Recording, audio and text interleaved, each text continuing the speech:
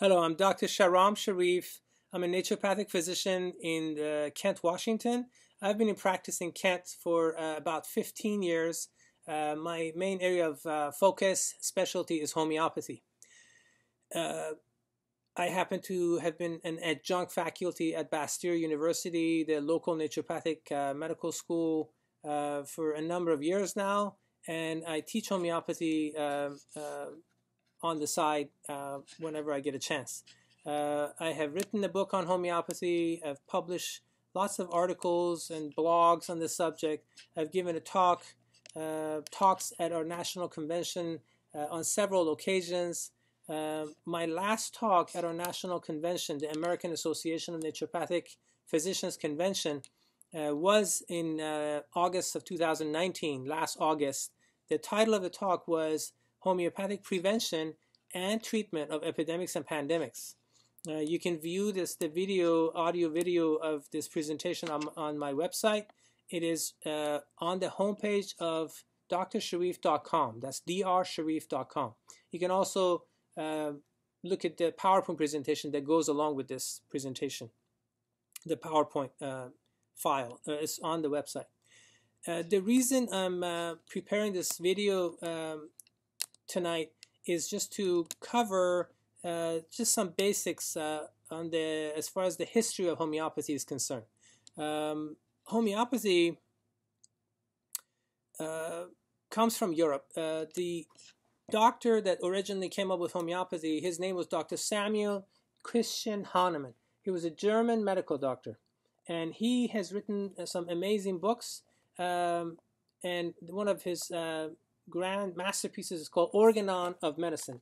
Right here, Organon of Medicine. Notice it doesn't say Organon of Homeopathic Medicine, it says Organon of Medicine. This is one of the most valuable pieces of literature in the world of medicine.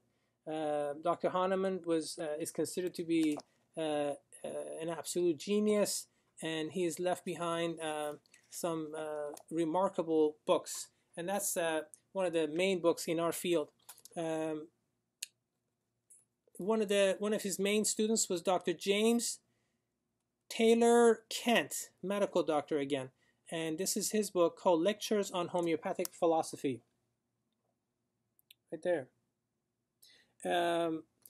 And Dr. Kent is considered to be the father of homeopathy in the United States. He has left behind some amazing pieces of literature as well. This book right here is called Lectures on Homeopathic Materia Medica. Right here, Dr. James Kent, medical doctor. As you're going to find out through this video, most of the pioneers, well, that's actually, let me rephrase that. All the pioneers in the field of homeopathy were medical doctors. It was invented by medical doctors, and like literally all the doctors who have left any books behind until like the last few decades were all exclusively medical doctors. So far we have Dr. Hahnemann, and now here we have Dr. Kent. Now Dr. Kent has left lots of books behind. This is a thick book right here. This is called Kent's Repertory. So notice that we have two books by Kent. One is his repertory, the other one is his Materia Medica. So famous homeopaths throughout the world, they have left these two types of, you could say, Bibles behind. One is called, again, a Materia Medica. One is called a Repertory. Now, even modern homeopaths, like we have Dr. Robin Murphy, who is an American homeopath, naturopath, and homeopath, and he has a set of these books. He's got a Repertory and a Materia Medica right here. And as you can see, they're quite thick. So this is more of a modern version of what Dr. Kent has left behind. And I probably use these two books in my practice every single day, basically no matter who I'm treating and what I'm treating. So going back to history, so we have Dr. Hahnemann and we have Dr. Kent, and we've had literally hundreds and hundreds of medical doctors throughout the world over the last 200 years who have left fantastic, remarkable books behind. And just again, over the last few decades, we've had more naturopaths. Basically, naturopathic medicine is new. some of you might know. And so we are contributing to the field as well, but all the ancient books are written by medical doctors. So here's another book. These are some of the pioneers, because we're talking history. Bonninghausen, he has a book called the Therapeutic Pocketbook, right here. And this particular book was edited by Dr. Allen. Both of them were medical doctors. So we have another book here. It's called Allen's Keynotes, and Dr. Allen again was a medical doctor. We have Material Medical here by Farrington, who is another huge figure in our field, and this is called Clinical Material Medica. Dr. Farrington, MD, medical doctor. We have a guru that is well known in our field. His name is Dr. Nash, and he was a medical doctor, and this book is called Leaders in Homeopathic Therapeutics with Grouping and Classification, right here. And I'm not a professional videographer, so you got to forgive my videoing here. We have this book caught my attention. It's called Epidemic. Obviously, I'm doing this video because we're trying to raise awareness about homeopathy so we can better handle this pandemic that's unfortunately going through the planet. And so I know you guys are all concerned about the pandemic and looking for alternatives, looking for solutions. And quite honestly, this is the time when we need to be referring to homeopath to address the crisis at hand. Homeopathic medicine, for 200 years now, we have an enormous body of evidence that homeopathy is highly effective when it comes to treating epidemics and pandemics. You can refer to my talk, the one I gave at the American Association of Naturopathic Physicians, to learn more about some of these, some of the data, some of these diseases historically, and how homeopaths fared compared to their non-homeopathic colleagues. This is a book that might be of interest to you. It's called The Logic of Figures by Dr. Thomas Lindsley Bradford, medical doctor, right here. So Dr. Bradford, medical doctor, he literally has he's looked at all the evidence prior to when he wrote this book, of course, comparing and contrasting how homeopath did with their colleagues who didn't do homeopathy, and he's got all these charts here in this book. They're like page after page of charts, chart after chart, comparing the results that homeopaths were getting versus medical doctors. We have charts like this, and this is all based on government documents and historical books written by doctors throughout the planet. So, I mean, we have detailed charts, like that. And one thing is for sure, when you look at this book and other books like it, is homeopath, when it comes to epidemics, they have an extraordinary level of success. And that's why we have books left behind, such as this one by Charles Neidhard, medical doctor. And it's called On the Efficacy of Crotalus horridus in Yellow Fever, right here. Notice this book is called Scholar Select. These are they're in limited print. Dr. Neidhard, I'm not sure if I'm saying his name right. He was a medical doctor, as you can see right here. And so they were treating yellow fever with this remedy called Crotalus, which coincidentally, Crotalus is a remedy that's prepared from a poisonous snake called Crotalus. So there's something, this might be disturbing to some of you, but some homeopathic remedies, a number of homeopathic remedies are made from poisons in nature, such as snake venom. So the remedy Crotalus that I just shared with you, that they use for the treatment of yellow fever, does come from the snake venom called the venom of a snake called Crotalus. So that's just happens to be a remedy that sounds scary, but you should know, if you happen to not be familiar with this, that homeopathic remedies are diluted hundreds of thousands of times. So when we say crotalis, homeopathic crotalis, obviously we're not giving snake venom to patients. I guess for those of you who are unfamiliar with naturopathic physicians, we are primary care licensed physicians by the state. So I don't think a licensed physician would jeopardize their license and give snake venom to someone. So obviously these remedies are not poisonous, and they just sound, some of them sound scary. And people that out of ignorance sometimes they put homeopathy down. They might say, oh, they give snake venom to patients.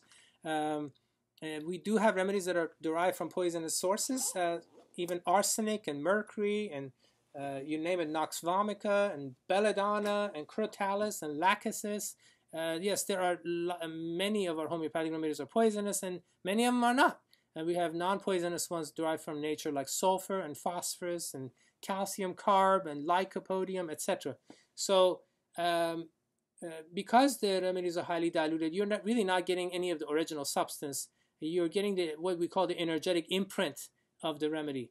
And that's really one of the main reasons homeopathy is not mainstream, because it just doesn't make sense that something that's so highly diluted, it could have any effect on a person. But obviously, as you can see from these books I'm showing you, if this didn't work, we wouldn't have all these amazing doctors, 99% of them being medical doctors throughout the last 200 years, leave these remarkable books behind. So going back to what I was talking about, we have this other book on typhoid fever and its homeopathic treatment by Dr. Augustus Rapu and Coate. I believe his last name is Coate, actually. Well, no, Rapu was the doctor. I'm sorry. It was translated by Dr. Coate, who was a medical doctor. This is the title of the book. And there. So there's typhoid. So we covered. So I want to make sure I cover all the books here that we have here. These are just some of the books I have in my collection. We have several books here on cholera and its prevention and its treatment homeopathically. So we have. I'm just trying to think. Yep, this doctor, Dr. Ghose, Sarat Ghose, was a medical doctor from India. So this is the book right here. And coincidentally, many of the books I own here in my private library, I have ordered through India. You could say India is the capital of homeopathy in the world. It's been used extensively by Indians for God knows how long. They have probably 200 or up to maybe potentially 300,000 homeopathic practitioners in the country. So I would consider India the capital of homeopathy. And just so you know, the United States was the capital of homeopathy about 80, 90, 100 years ago, right around the time when the pandemic flu hit the United States. And I'll talk about that in a minute. So this book here, Cholera, again, was written by Indian homeopath. Amazing remedies here for cholera. What a shame people are dying of cholera in various countries in the world as we speak. If they just had the knowledge of this and the remedies, we would be saving millions of lives right now. So here's another book on cholera by Dr. Salzer, who is also another medical doctor right here. Sorry, there's a glare here. I realize that, but I'm not sure how to fix it. There we go. Dr. Salzer right there. Medical doctor. So there's two books on cholera.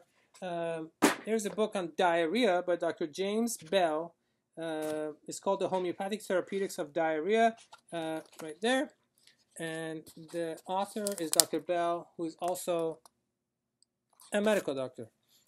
So this is a book called A Synoptic Key of the Materia Medica by Dr. Bozier, right here. Dr. Bozier was a medical doctor. Here's a book by Dr. Dorothy Shepard, who is well loved in our community, and she was a very famous medical doctor who ran a hospital, I believe. And she's got lots of books. This happens to be one of her books, The Magic of the Minimum Dose, and she's got one called The More Magic of the Minimum Dose. So that's two different books. She's got left behind several books. So this is a book on the therapeutics of tuberculosis by Dr. Burt, medical doctor. And no, just so you know, tuberculosis, I believe, is one of the top two epidemics in the world. It's not a volatile epidemic, but it is it is a pandemic. The numbers are going up, and we're having more and more antibiotic-resistant tuberculosis, which is kind of scary. And this book might be the solution for the tuberculosis pandemic. This book is called The Family Guide to Homeopathy, and the author, again, is a medical doctor. This is kind of a pocket book for non-professionals. This is a book called The Essentials of Homeopathic Therapeutics, right here, by Dr. Jacques Juani, and he's a medical doctor right there. Fantastic book. I believe he's French. This is a book called Human Condition Critical, right here, by Dr. Luc Deschapper, one of my favorite authors. He's got every degree under the sun except he's not a naturopath. So he's you can see his credentials right there.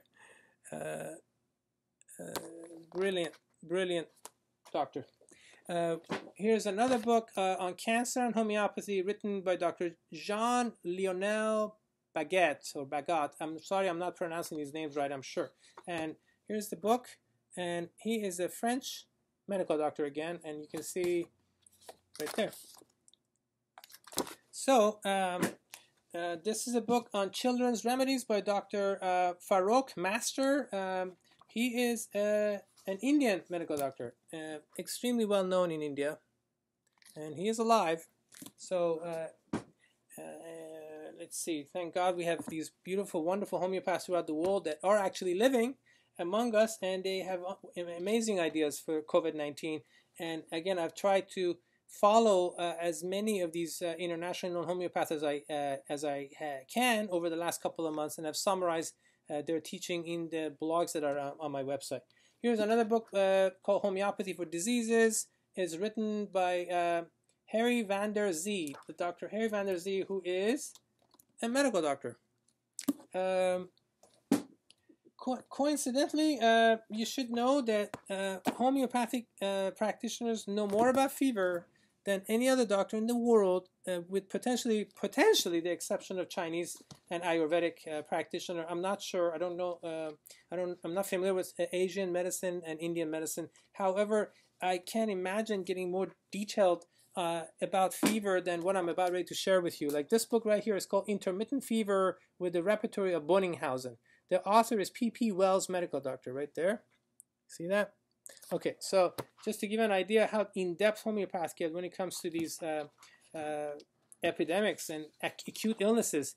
This is a section, like they have extensive knowledge of chills, fever, perspiration, sweating, basically. So like here's a section just on chills. Look at that. They don't just suffice by asking the patient, do you have chills? They ask them, do you have chills? And then you get hot, or is it sensation of heat? Where is the sensation? Is it chills followed by heat? Where? Is it on the face, on the hand, on the wrist? Where is it? Is thirst involved or not? Are you thirsty? Are you not thirsty? If you're thirsty, are you thirsty for cold water or hot water?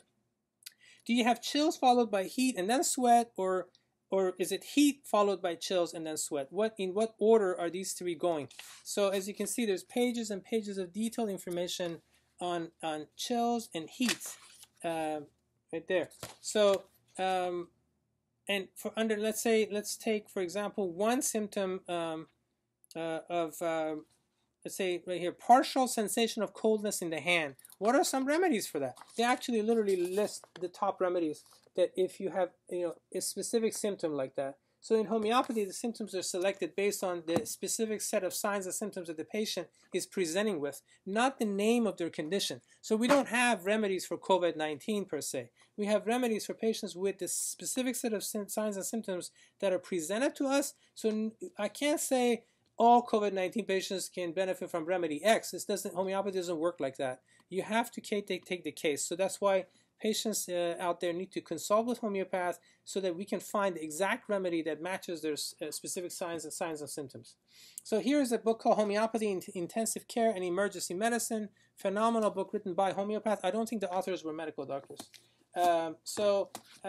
We have had books. Now, I know everybody's scared of pneumonia right now because COVID-19, that's how it gets people. So here's like 3 books, historical books again, on pneumonia and other respiratory illnesses. Like this one is called Leaders in Respiratory Organs, written by Dr. Nash, again, our favorite doctor right there, who was a medical doctor, right? So we have that. We have this book on pneumonias. It's called Borland's Pneumonias. Cute little book from India. I don't think the author of this one is a medical doctor. This one is called Homeopathic Leaders in Pneumonia, right there. It's a tiny little book, again, from India. And the doctors are Dr. A and Dr. D.T. Pulford, right there, both of whom were medical doctors. Let's see, what else can I share with you? We have books written on the subject of epidemics that literally are, the title tells it all right here, Homeopathy and Epidemic Diseases. This is another book written by Dr. Dorothy Shepherd. I spoke about her earlier. She was a medical doctor who lived, I don't remember, in the 1930s or 40s, I can't recall, but she was an internationally known homeopath. And this is another book written on homeopathy for epidemics. The author of this book is a homeopath. She's not a doctor. She's a homeopath, I believe. That's my understanding. I hope, actually, you know what? She's a doctor of homeopathy, I believe. I take that back. I'm sorry. She's from the UK. And she's written an amazing book here on various epidemics, including Ebola. So I believe I shared this book with you on crotalis and yellow fever. I think I covered all that. Let's see. There are modern homeopaths that are living among us right now that are writing books on epidemics and homeopathy.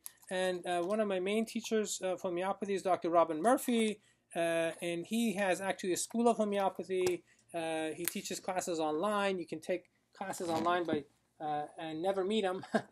So I've been following Dr. Murphy for years, listened to all his CDs and DVDs, and of course I use these two gems that he has written every day in my practice, his repertory and Materia Medica.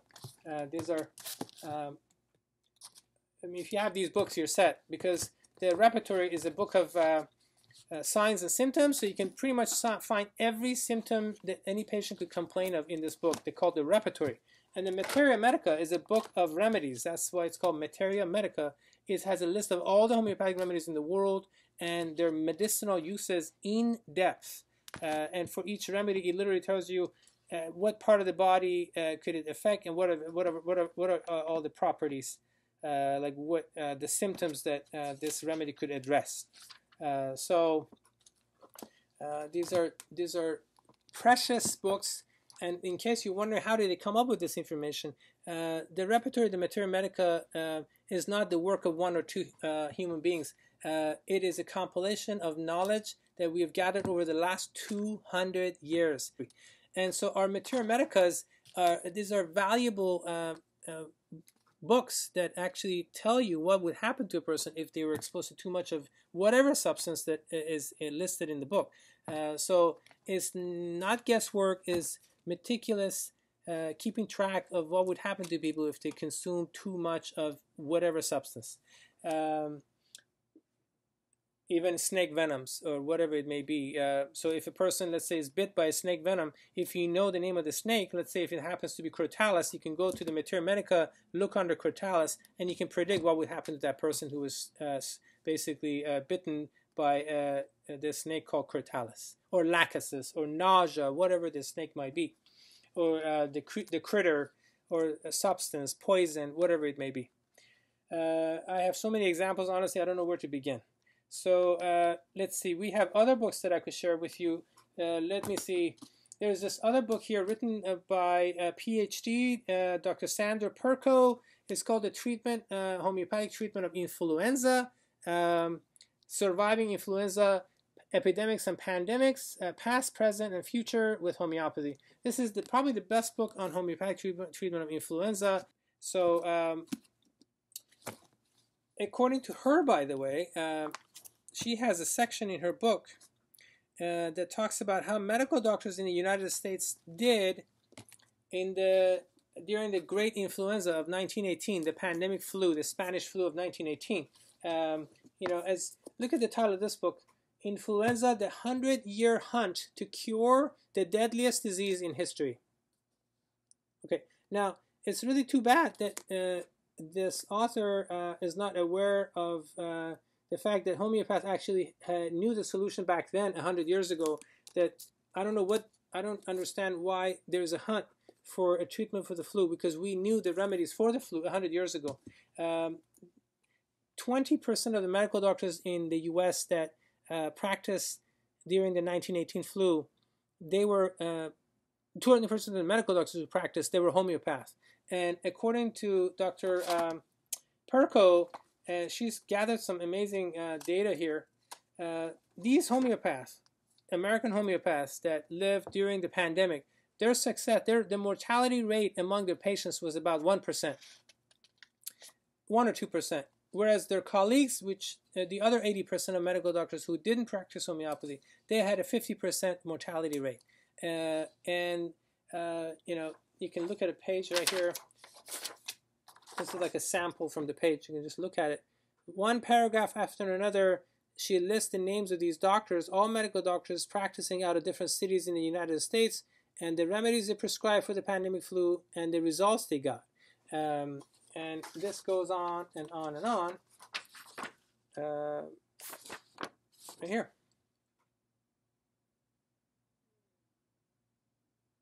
Okay. So I live in Kent, which is very close to Seattle, right? And I can tell you that there was, this caught my attention. There was a doctor from Seattle. I wrote about it in my blog the other day. Right here. Dr. C.P. Bryant, medical doctor, right here in the middle of the page, Seattle, Washington. So he says, I treated over 100 cases of influenza and pneumonia, lost 2 cases, one who had taken aspirin for a week when pneumonia developed before I was called, the other a very malignant case with very high temperature from the onset. The remedies were gelsemium, eupatorium, bryonia, etc. So and then there was another doctor from Seattle, Washington, Dr. Palmer, A.B. Palmer. Notice they were both medical doctors. And he said, I treated approximately 500 cases, which included much pneumonia, lost 2 cases, never used aspirin, nor permitted it to be used. Chief drugs used were belladonna, these are homeopathic obviously, belladonna, gelsemium, sticta for the throat symptoms, mercurius, natmir, and kalimir, and kalimir, period. So that's 2 doctors from Seattle with amazing results. And you know, these are all, again, the entire list of the doctors here, 100% medical doctors. We did not have homeopaths. We did not have naturopathic doctors back then. We might have had homeopaths, but really I think they were all medical doctors to my knowledge. Every single one of these books is written by medical doctors. So again, I don't understand why the author of this book, and you know, with all due respect for the author, Dr. Jeremy Brown, he refers to this thing as a hunt for a cure where we already know remedies that are highly effective for the flu. Again, I say that, but in the same breath, I'm going to say homeopathy doesn't treat, we don't treat illnesses, we treat people, we treat individuals with a specific set of signs and symptoms. So no 2 flu patients are going to need necessarily the same remedy. If you know, you have to individualize the case. So you could have like say one person with the flu, they may be craving cold water, they may be having chills and fever and be extremely achy and might need the remedy X. Another person may not be as achy and may be not craving water at all, may be thirstless and might need a totally different remedy. And they both could be diagnosed with influenza, you know, type A or type B. Or they may not even have influenza. They might have an influenza-like illness. The exact diagnosis doesn't really matter nearly as much to a homeopath as the signs and symptoms that they display. So we treat signs and symptoms. So we can never say that we have a treatment for influenza. No homeopath would ever say that. We have remedies for patients with influenza, and the remedies would differ from one patient to another. And no homeopath is ever going to say that we can cure influenza, we can cure COVID-19. That's not intelligent, it's not educated, it's not true. For one thing, no treatment is 100% effective, and we don't have treatments, again, for diseases. That's really important to emphasize, and I'm not just trying to be politically correct. That's the truth of the matter. So there are a lot of people that email me, they're like, do you have a treatment for COVID-19?